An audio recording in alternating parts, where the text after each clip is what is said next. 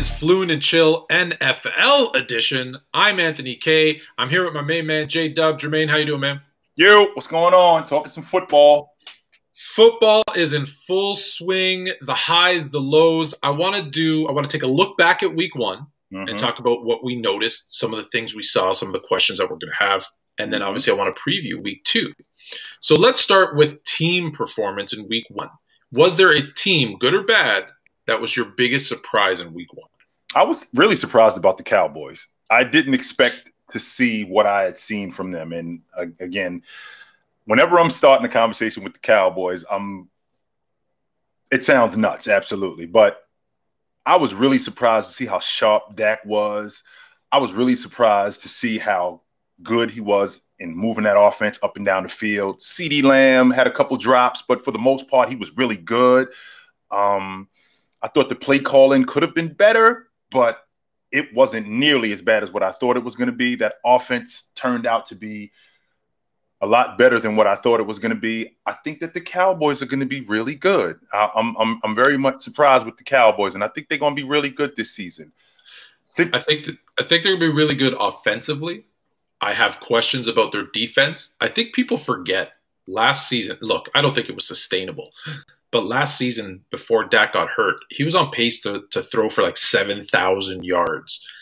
Again, I understand that probably is not sustainable. But that being said, he looked great. Amari Cooper looked like a true number one receiver.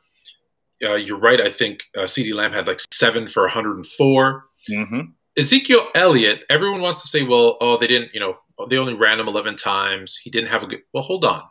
Last season, the Bucs only allowed one 100 rusher in the whole season. That was Delvin Cook. Not one game, the entire season. The entire season, one 100 rusher. And they brought back all 11 defensive players. All starters, excuse me, all 11 starters. Correct. So to think that Zeke was going to have a big game is just crazy. So I think it was a conscious effort because I don't think Dak throwing the ball 58 times is a recipe for success. No, you need to have some balance. But I think in this particular game, you got to see what the defense is giving you, and they were giving you passing lanes. They weren't giving you running, right? Not to mention, you're talking about a guy in Dak. When you're throwing the ball that much, what you're doing is you're also setting yourself up for more bad things to happen when you're throwing the ball that much. And you're not getting everybody else involved offensively that you need to. And that is not a recipe for success. That's a recipe for disaster. So I don't think that that's something that they're going to be doing. I think that Kellen Moore saw what that front four was with Tampa, and the game plan was going to change. Absolutely. And it did. I don't think Zeke is going to only carry the ball 10, 11 times a game. They know that in order to go to where they need to go offensively, he needs to be involved in the offense, and he needs to be involved in the offense a lot. So 100%. I think that was a micro. I think that was something small, and I don't think that's gonna carry over to week two. Yeah, I agree with you, but it's interesting. I've never heard. It's been a long time because I had questions about what Dak we were going to see. I told you this. I never trust people coming back from injury. So he looked. It's one game, I get it, but he looked really good. That being said, have you ever heard so much positive come out of a loss for a team? Especially with the Cowboys. Especially with the Cowboys. Yeah, it's but again, you're playing the Bucs, and we've talked about this before. 22 starters from last season's Super Bowl team, and all of them came back on offense and defense. 11 on both sides. You got to remember too, Tone. Not only just 11 defensive starters coming back and 11 offensive starters. We're talking about the defending Super Bowl champs. Right. I mean, my biggest problem was, why are the Dallas Cowboys on opening night against the Super Bowl champs? Because I didn't think that this matchup was good for them at all. I thought that maybe this would be good for them in week 4, maybe week 5, where they had some games underneath their belt where now we could see that offense. It's probably humming at that point, and maybe that defense has gotten better. But to have them on opening night and to lose DeMarcus Lawrence now, he's out for 2 months. Yeah, that's a tough one. That's absolutely. Their defense is going to struggle, but I was really surprised with the Cowboys offensively, and I think that they're going to be a good team. I'll tell you the other team that I was surprised with, and I was really surprised with Cincinnati. Cincinnati's going to be a really good team this year. I'm a huge fan of Joe Mixon. His ability to hit the gaps, his ability to get downfield. I love him as a running back, and I also love him coming out of the backfield, catching screen passes and things like that, making plays. I love what he's doing. And I think that the talk about Jamar Chase being a possible bust, I think we over with that. I think that's done. He showed that he's at least one game in. He's not. I think everyone took his real look. He spoke honestly about having a little bit of trouble, in the preseason finding the ball because it didn't have the white line on it. And I think everyone took that story and ran with it. I think he was just being honest, and I think the story was overblown. Well, and what I saw in week 1. Monday you said something to me because I said I still have question marks about their offensive line, and you said no, they're better. They're better than last year. So I went back and I watched the game again, and I didn't look at Joe Burrow. I didn't look at Joe Mixon. I focused on the offensive line. Yeah, they're doing something. Look, I still think they could get better, but yeah, they are better than last year. Like they are. Like it's clear that they're better than last year. And if we saw last year up until the injury, if you give Joe Burrow even a little bit of time. Right, he's a quarterback. He's a quarterback, and that was the other part too. With Mixon, to your point, he had no running lanes last year. Like he had a down year, but of course he's 3 guys on him in the backfield. He's going to have a hard time running the ball. Absolutely, you give him a little bit of space, right? He's good to go. So I'm interested to see how they do this week against my Bears. Yeah, I had it chalked as a win. I'm not so sure anymore. Let's hold the phone on that now. I'm not so sure anymore. I'll say my biggest one from week 1, surprise. Unfortunately, it's a bad one. I was, maybe it's me. I was really surprised by the Packers and specifically Aaron Rodgers. I get it that he didn't really have a training camp, but a guy as good as he is, a veteran like him, I didn't think he needed a preseason. Tone, I don't want to hear that. I'm not listening to that whole no training camp thing because Brady didn't play in the training camp. Brady didn't play That's either. What I'm saying. Not only did Dak didn't play in the preseason. I'm not listening to that. That's nonsense to me. And on top of that, this is year 16. This is not like this is a guy in year 2 or 3 who needs some work or needed some reps. He knows what he's doing. He's a vet. Tony, I didn't think he could have thrown the ball in the dirt 28 times and still had a better QBR than he had on Sunday. He was terrible. His QB. Do not let him off the hook, Tone. That's what I'm saying. I would have thought because that was the defense that someone gave me and I said no. You actually made my point. I said there's no way a guy of Aaron Rodgers' caliber should have a 13.4 QBR, 133 yards, 2 interceptions. Do you know that 3 points is the lowest point total of an Aaron Rodgers-led Green Bay Packer team in any game in all of his years, with the exception of a game that he left due to injury? Since he got there, he has never played in a game. Never. Is that what you're telling me? You're telling me that since he got to Green Bay, which was in 2004, he has never played in a game where they have scored 3 points or less. Or less. Other than a game that he left with an injury. Like, no, he played the whole game. Yeah. We're not talking about injury. He played the whole game. And any game that he started, any game he started, the Packers have never had a 3-point game. So that's how... I get it. It was one game. Everyone's going to say it was one game. It was this, it was that. But, I mean, they looked really bad. They looked like a team. I don't know this for a fact, and maybe I'm starting something that I shouldn't. They looked like a team that didn't want to play together. He looked like a guy that wanted, as much as this was supposed to be his last dance, right? We heard the whole, this is my last dance, and I'm going to play. Mm-hmm. He looked like a guy, like, I'm going to use the basketball analogy again. He looked like James Harden in the first couple of weeks in Houston, like that he just didn't want to be there.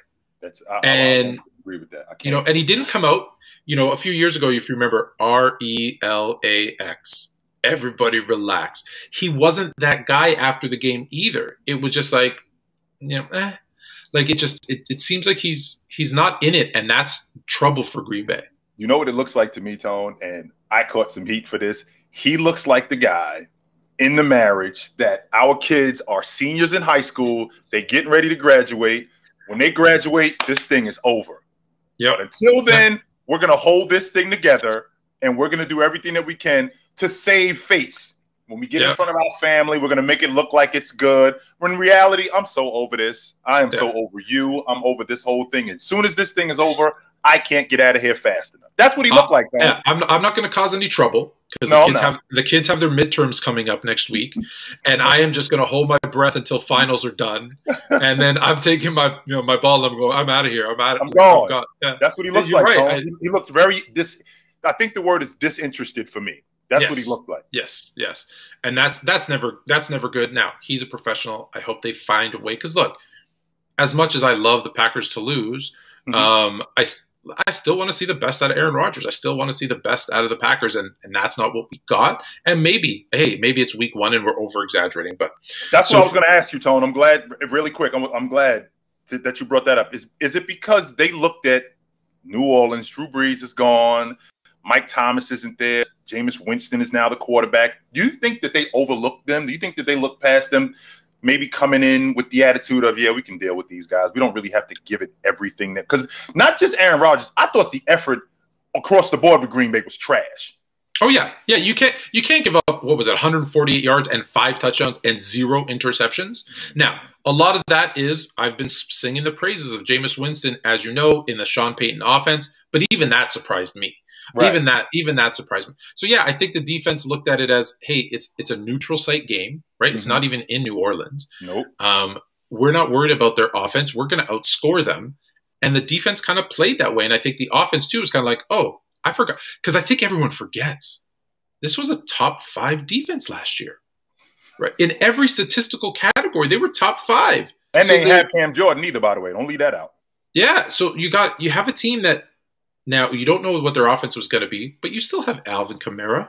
Yes, you do. Right? Jameis Winston, I've said it, I'll say it again. I'm going to sing it, scream it from the rooftops. Jameis Winston is a good quarterback. Yes, Stop saying that he isn't. He is. Yes, so you got Alvin Kamara, you got Jameis Winston, and then you got a defense that's good, that's really good. So I think they may have overlooked them, which surprises me.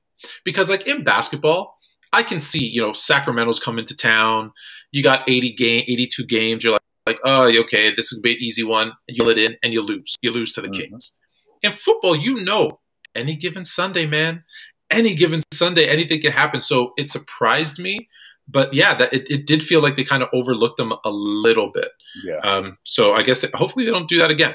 So last thing on week one, was there any specific individual performances that you saw that were good, bad, surprising, that you feel we need to call up? Well, the bad performances that I saw that I was not okay with at all. We talked about Aaron Rodgers a little while ago. That Tennessee offense, I was completely blown away with what they did. I was expecting so much more from them. We're talking about a team who had the league leading rusher in Derrick Henry. You get Julio, and Ryan Tannehill had looked so much better. I mean, he ran for 86 yards for the game. 86 yards for the game. I think they had 220 yards total offense. They were terrible offensively. I was very disappointed in Tennessee. Tennessee was a team that I was expecting, and I know it's week one, so I'm not gonna go overboard, but yeah. Tennessee was a team that I was expecting a lot more. So I'm thinking to myself, was that offense that bad, or is Arizona really that good? So I'll say I think both. And and here and it's Ryan Tannehill. My relationship with Ryan Tannehill is like yours with the Steelers. He keeps tricking me.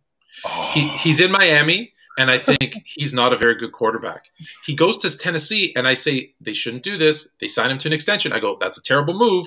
And I'm like, oh, you know what? Maybe I was wrong. Maybe he looks good. And then so this year, I actually say, don't overlook Tannehill. He's good. And what does he do in week one? So if you want Tennessee to win, for anyone in Tennessee, I'm going to look at the camera, just mail it in to me. I'll do the opposite. You tell me what you want me to say, because he will do the opposite.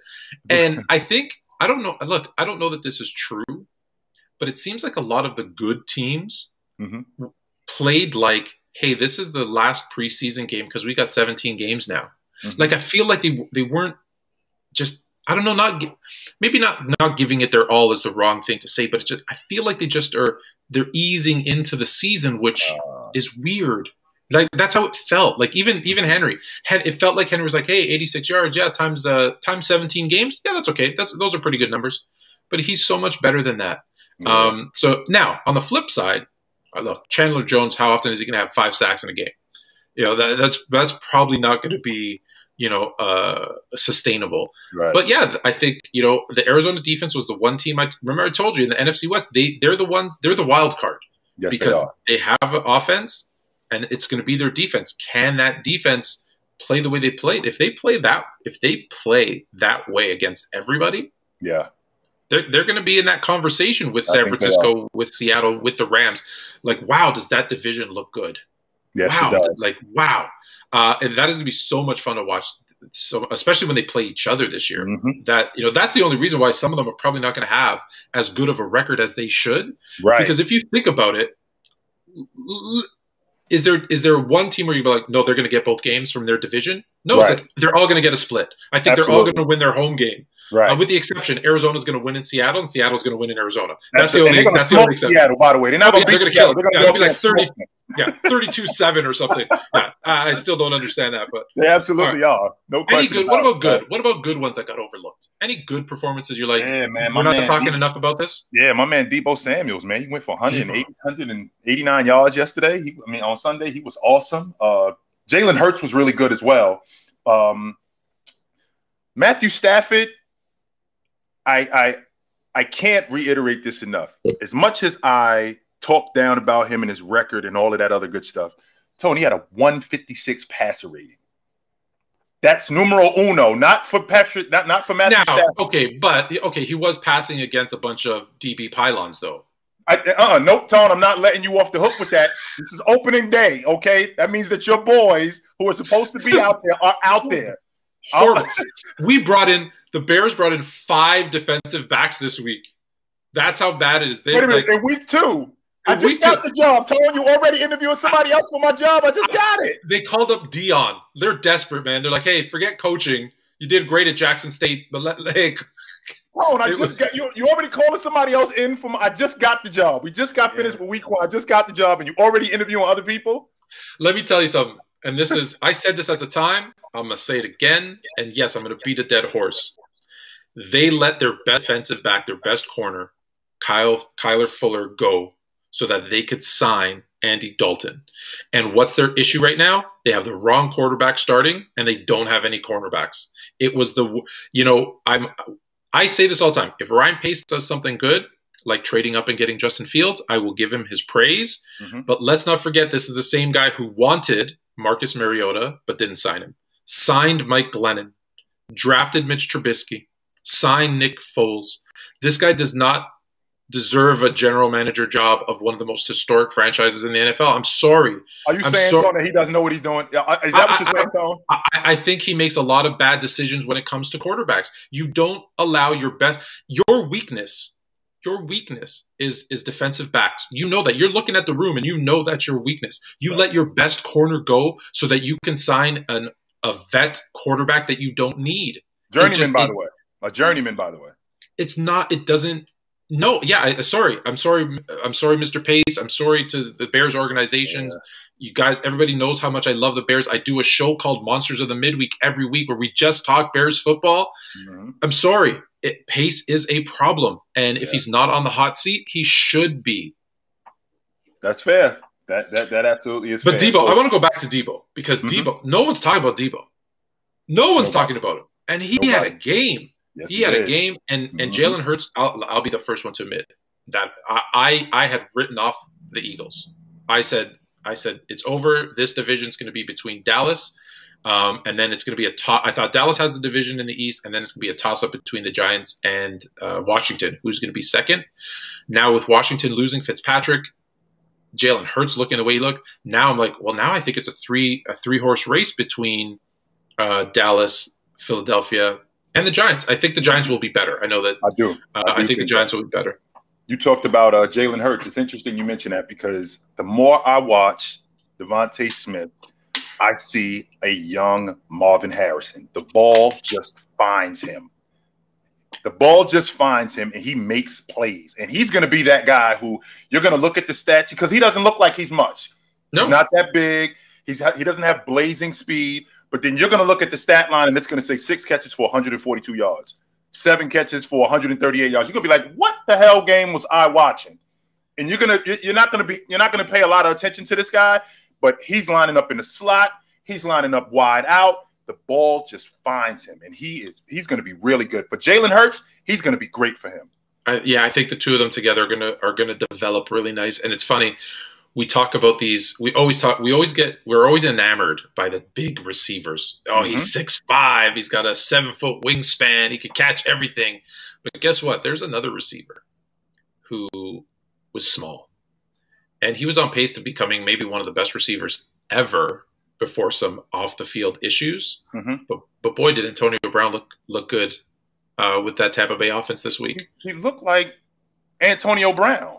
Right? That's what he looked like. He didn't look like a wide receiver. He looked like Antonio Brown. And that a lot of that came from, I've said this before, Tone, and you've played basketball. You know how it is. Confidence is everything. And the professional athlete, his confidence is, there's a thin line between this and this. So when Antonio Brown has a guy like Tom Brady telling him, I'm coming to you. Yep. I'm coming to you. That brings his confidence through the roof, where he's thinking, maybe I am still that guy. I do still have it. Let me get back on my job. And he looked, in terms of his route running, in terms of his go routes, he just looked like Antonio Brown, the guy from Pittsburgh that was telling that offensive coordinator, if you're not involving me in the offense, you can't win. That's what he looked like. When a player, the GOAT quarterback says to you, I want you on my team. Come stay at my house. I need you to win. I'm going to throw you the ball. How can you not feel it gave me a flashback. Even just saying it, I immediately thought to, and there's other examples, but I thought of that one timeout where you hear Jordan and Kerr says, hey, they're going to collapse on you. I'll make the shot. And Jordan's like, yep, I'm going to get you the ball. You make that shot. If I'm on a team and Jordan goes, hey, you're going to be wide open. I'm going to get you the ball. You're going to make it. Man, I don't feel like I could miss. Absolutely. And that, I think you're right. I think you hit the nail on the head. I think Tom Brady telling you, you're the guy. How can you not? And that's how he played. So let's jump forward now, because we've got to talk about week 2. There's a couple of matchups and question mark teams that I want to ask you about, and then we can talk about some other stuff that you're looking forward to. But there's 3 specific ones I want to. The Bills lost a game that everyone thought they were going to win. Let's be honest with the Bills were the cream of the crop. They're going to go to the Super Bowl. They're going to challenge the Chiefs. Now they got the Dolphins this week, who's a tough defensive team, played a really tight game. They always play the Patriots tough. What are we going to see from the Bills? Was week 1 just, hey, they need to, I don't know, get over that. We're the best. We're the favorites. Oh, maybe that was a good kick in the teeth to get them going. I thought that was a grind out game. And what I'm not on the fence about is, I'm not on the fence about Josh Allen being a great quarterback. So last season was not an anomaly. I think Josh Allen is on his way to being a great quarterback. I saw him revert back to the season before on Sunday. He looked like the Josh Allen from 2 years ago. I don't think that's going to happen. Now they threw different things at him defensively, and he looked a little confused, and he was running for his life too in the pocket. They stayed on him. However, to get Stephon Diggs more involved in that. Now, that Buffalo offense, that running game, I'm still having a difficult time with why they don't have a solid running game, because that's going to be a problem down the road, Tone. I was going to ask you. That's my biggest concern with Buffalo. That's going to be a problem with these guys down the road, because Josh Allen is not going to be able to throw the ball 45, 50 times a game and not just not be efficient, but because they're going to put 8, 9 guys in the box, and they're going to put not 8, 9 guys in the box. I'm sorry. They're just going to line up in 4-3 and just, well, you're not going to run the football against us. So we'll double Diggs and we'll double your tight end. So I'm trying to figure out what exactly that offense, in terms of them running the football, what they're going to do. But I do think that Josh Allen is the real deal. He did revert back to what he was doing, and he's not on the same level with Pittsburgh in terms of tricking me, because I do think Josh Allen is the real deal. But they got to get that run game shored up, man. They have to get that run game shored up in order to continue to move the football down the field. Now, playing against Miami, we all know who I've watched Tua, and I think that Tua is going to be a solid quarterback. He looks to me like I put him in the same category with guys like Marcus Mariota. I don't think that he's going to be great.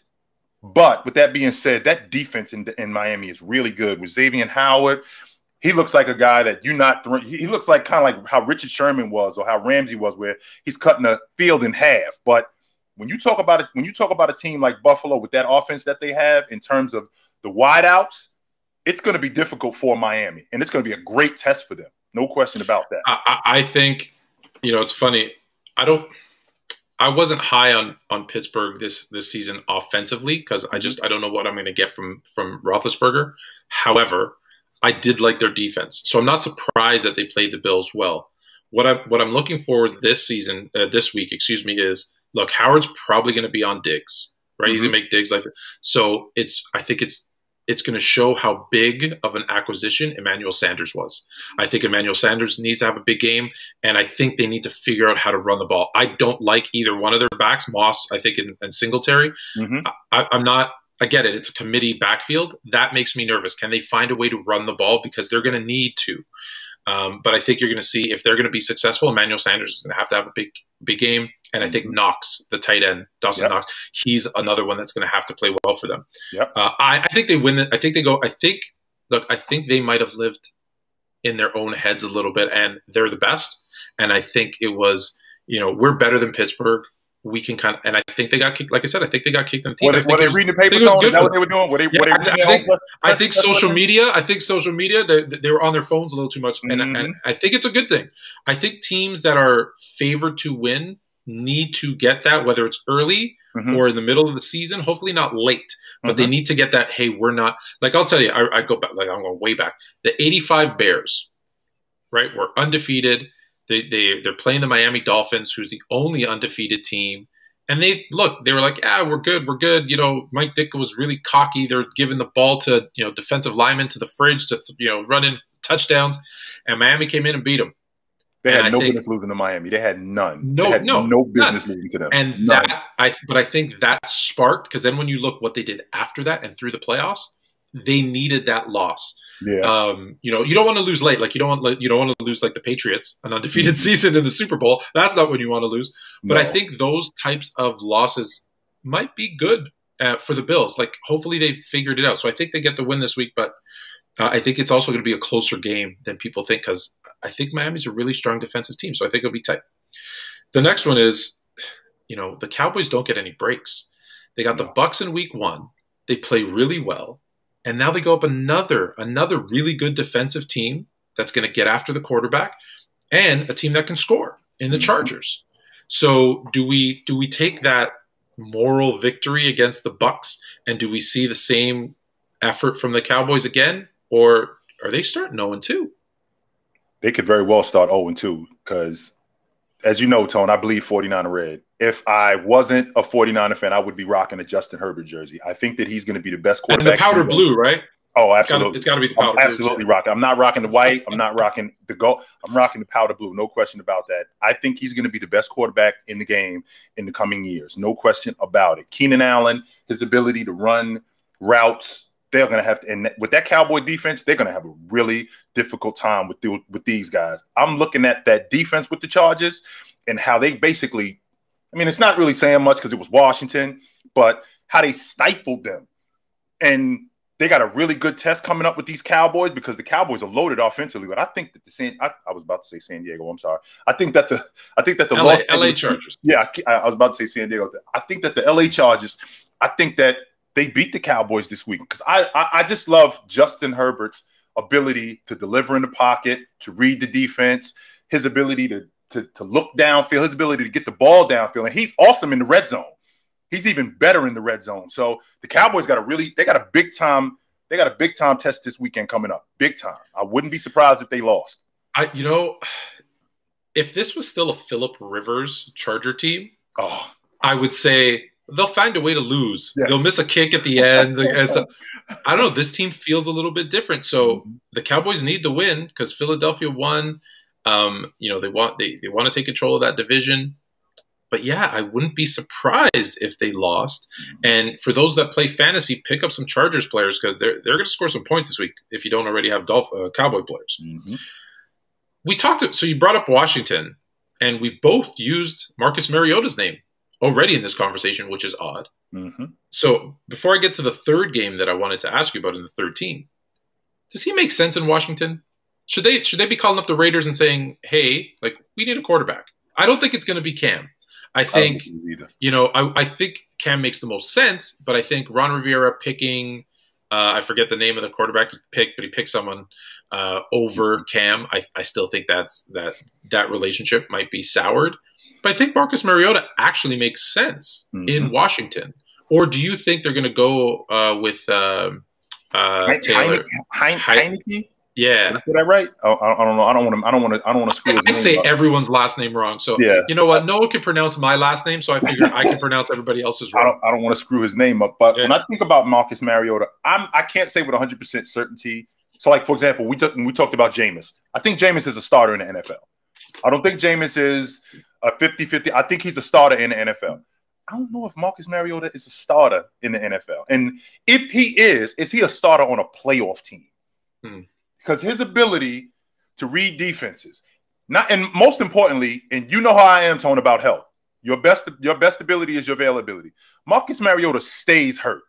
He's always beat up. Now, we're talking about an NFL where it's quarterback friendly, where you don't have to, you don't get a chance to put your hands on quarterbacks nearly as much as you did 15, 20 years ago. So for a guy not to be upright as much as he can be or as much as he should be, I worry about that with Marcus Mariota, not to mention his ability to read defenses, his ability to stand in the pocket and make big-time throws. We're talking about the #1 overall pick, right? So with a guy that's that good, not the #1 overall pick, he wasn't. That's not true. That was, I think that was Jameis that year when he came out. But even still.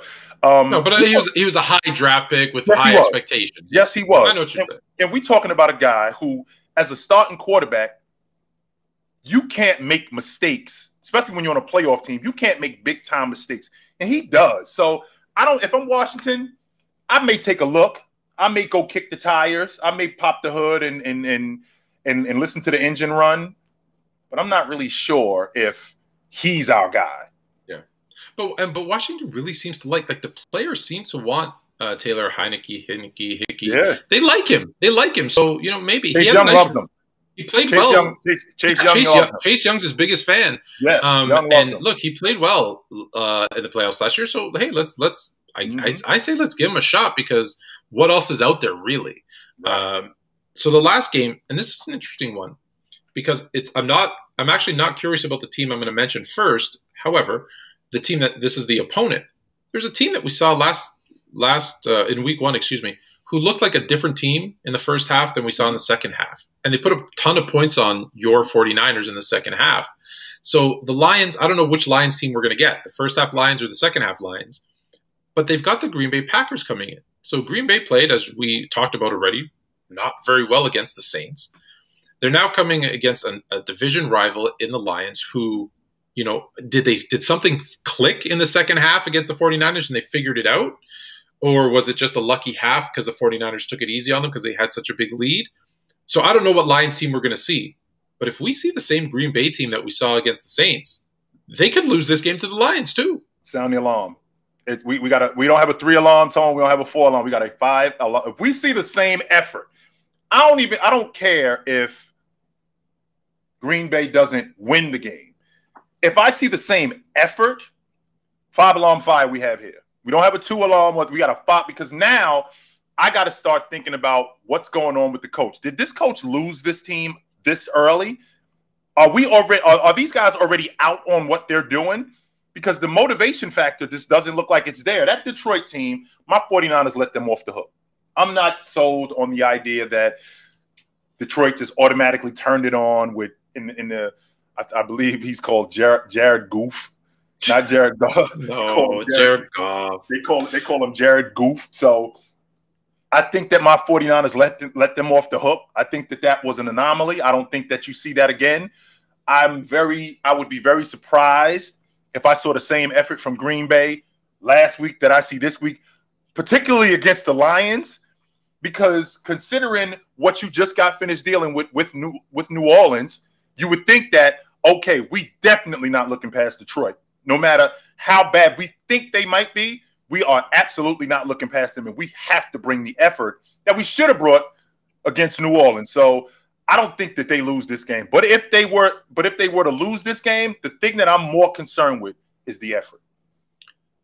It's interesting because things are not copacetic in Green Bay, because I think you have a locker room divided. I strongly believe already, Tom. Oh yeah, and here's why. Because I believe since day one, since they hired Matt LaFleur, that it was you're either a Rodgers guy or a LaFleur guy. And I don't think that has changed. And I don't think they did enough to bring the team together. And I think it's always been that. And I think this offseason made that gap wider between the two. Mm-hmm. And I think right now you have some of the players, right, that are like, hey, I want to, Rodgers is our starting quarterback. We believe in him. There's other guys who are like, hey, Matt LaFleur's our coach. We believe in him. Mm-hmm. And I think it's causing a divide. Now, I could be wrong. It's 1 week. But what I saw from the offseason, what I saw from the preseason, what I saw in week 1 looks like a team that's divided, and that's trouble for any team. So do they say, hey, we need to – and here's the problem with not having a head person here, right? Because there's no owner, right? It's the city owns the team. You need someone to step in and either say, hey, you two guys in a room, let's hash this out. Mm-hmm. Or make a decision and say, hey, Rodgers, you still have 3 good years left, 5 good years left. Mm-hmm. You're our quarterback. LaFleur's gone. Let's pick a coach together. You need to make that decision early. You can't let this linger. Or you say, you know what, Rodgers, you wanted out. We wanted to keep you, but you're right. You need to go. And they trade him. And like even in week 2, week 3, I know that sounds crazy in the NFL, but I think you let those two, if this is the case, you let those two keep butting heads. You keep fighting in front of you talked about the kids going after. You keep fighting in front of the kids. Guess what's going to happen? They're going to be forced to pick a side, and then then no one wins in that case. Nobody. And that's where I'm scared that they are today. So those are the 3 I want to talk about. The other thing, so I want to hear what you're looking forward to in week 2. For me, I'm looking for proof. And what I mean by proof is, 1, is the NFC West as good as we think they are? Because they're 4-0 as a division. Mm-hmm. And that's, I think they are. Are the New Orleans Saints for real? Mm-hmm. Was that just a good game? The beauty is Green Bay is playing the Lions, so we're going to get a win out of the NFC North. So that's good. They're not going to remain. If they all started 0-2, there'd be a problem. Although there could be a tie, I guess, technically. Are the Eagles for real? Right? For me, it's all these guys. Are the Bengals for real? Because they looked good, right? Vegas looked good, the Raiders. Houston won a game, but it was against Jacksonville. So, do they come back down to earth? Those are the games I want to see. Like, are you guys legit? Right? Was it just a week 1, kind of fluky game? So the big one, I'm looking for Vegas. I'm looking for Philadelphia.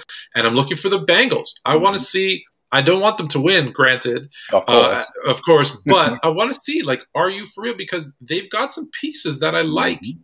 Right? Like T. Higgins is Jamar Chase. And we just forgot about Tyler Boyd. Completely forgot about him. And Joe Mixon. They've got – and obviously Joe Burrow. They've got an offense that can compete in this league. They're young, they're dynamic. They have some opportunities. So what are you looking for in week 2? I'll tell you what, Tone. I was disappointed in my offensive rookie of the year was Kyle Pitts. I fell in love with Kyle Pitts down here in Florida. So I thought he had me actually thinking that Trash was better than Mac Jones. So I'm looking forward to seeing Kyle Pitts this week. I mean, he had 4 receptions for 31 yards. I think that he gets more involved in this offense this week. I'm looking forward to seeing him. I'm looking forward to seeing the AFC West. I know that Kansas City is the real deal. I already know that because they went 4-0 too.